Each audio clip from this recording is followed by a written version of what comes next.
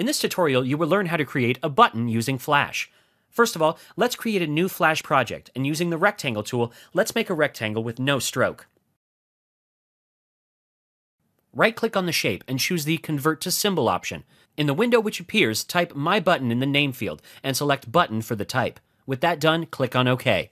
Double-click on the instance of the button, and you will notice that the timeline inside the button instance is different from the timeline of a normal movie clip. We have 4 main keyframes represented by the state up, over, down, and hit. The up state represents the default appearance of the button.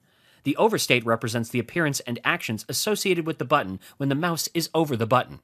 The down state represents the appearance and actions associated with the button when the button is pressed, and the hit area actually defines an area that will respond to the mouse interaction. Let's leave the hit area blank. This means that the whole area of the rectangle will be treated as a hit area. Now let's define the over state and the down state over here. Let's insert a keyframe under the over frame label and fill the button with red color.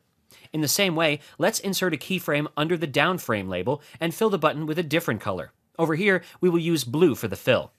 If you want to add text to your button, just create a new layer, insert a new keyframe under the up state, and create a text field. You can insert the text in that field now.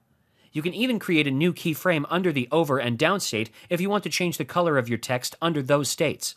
With that done, move over Control and click on the Test Movie option. Alternatively, you can press Control-Enter on your keyboard as a shortcut for testing the movie. When the SWF test movie launches, let's move the mouse pointer over the button that you just created. It turns red when we roll over and blue as we click the button. And that's it for a basic functionality of a button.